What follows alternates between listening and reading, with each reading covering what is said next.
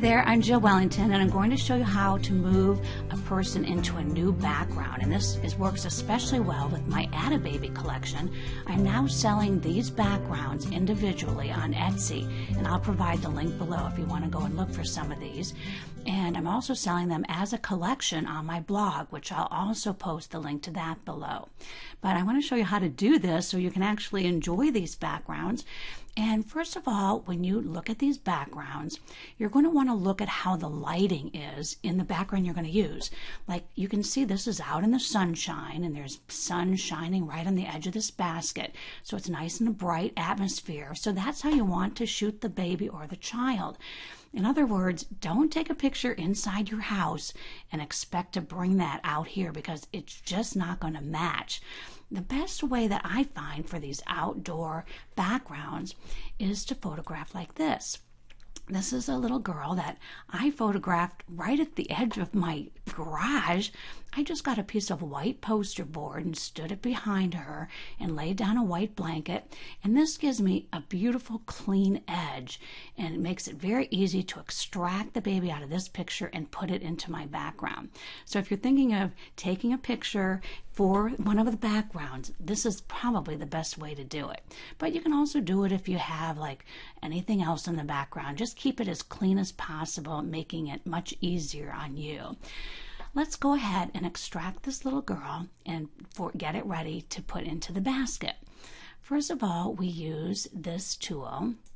This is our quick selection tool. If you don't see this up here, right click and then you'll see it in this drop down menu, but you want the quick selection tool. And you're going to want to make sure, go up here to the top and make sure that this is on the plus brush. There's also a minus brush, which I'll explain later. But using your right bracket key, you can make this larger. Your left bracket if you need to make yours smaller. And now I'm just going to click with my right mouse key while holding down. I'm just going to kind of pull this down, and you can see that it's very intuitive and it's grabbing the edges. It's kind of looking for the same shades of color, and just kind of pull this down. I'm only going to use about half of her, so I don't have to go all the way down. But let's say, oops, you made a little mistake right there. This is where you're going to go up and use your minus brush. Click on that.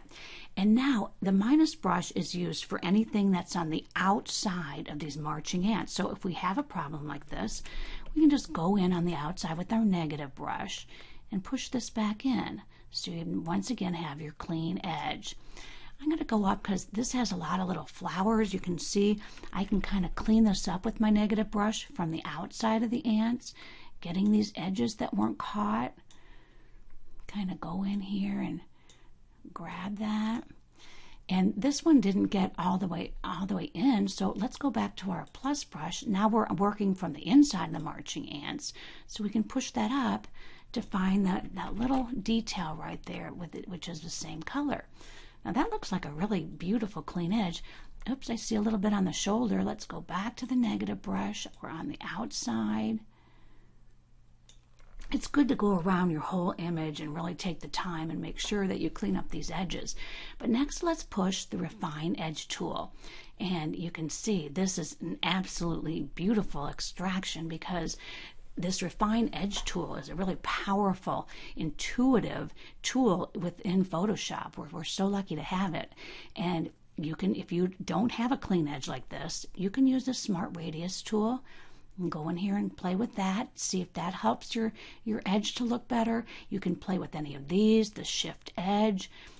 Watch when I shift the edge here. Actually, mine's so clean. This just did a beautiful job because I had the white background, so mine's already ready to go. But after you've played around with this and think you have the nicest edge you can get, let's go ahead and click OK. And we can see that it has now extracted the background, and we're ready to move the little girl into the basket. So let's go ahead up here in the palette, using your left mouse key, click, and while holding down, we're going to drag it out of the palette like that. And here's our basket. Let's go to the Move tool, and we're going to click on this little girl with our left mouse. While holding down, we're just going to drag her right into this picture. And right now, go ahead and click out of this because we don't need it anymore. We're on our move tool, so we can go ahead and resize her. To keep her in the proper perspective, you need to hold down the shift key while you're working with the resize. So I grab the corner of that, and we can move her around any way we want. And we're really just trying to look to see if she was really in this basket, where would she be in this basket? And that's about how I think she would be. So once you get that, go ahead and click apply. Now we're going to want to remove this part of the little girl so it looks like she's actually in the basket. And to do that, we're going to first of all go up here to our opacity, and we're going to lower this down a bit. This way we can see through her and see where we're working. Now we're going to want to click on this mask right here and make sure that we have the black mask on here, and click on your brush and go in here, and now you can see that I'm actually erasing this part of the little girl, so she's going to start to look like she's in the basket. Now when you get up closer here, you're going to want to be careful with the details. Go right along the edge as carefully as you can, and that looks pretty good right there. And then you just go back over here to the opacity slider and bring it all the way up, and now she looks like she's in the basket. Well, let's say you made a mistake and oops, you did that.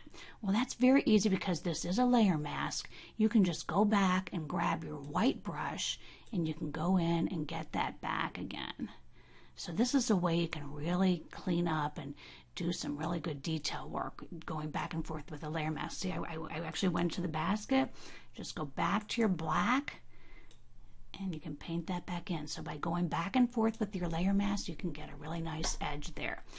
Now that looks good, but there's a little bit of a tonal difference between her and this background, and that usually happens in just about all the pictures.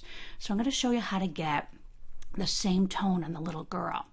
First, we're going to click on the background, and then we're going to go up to filter, go to blur, and go to average.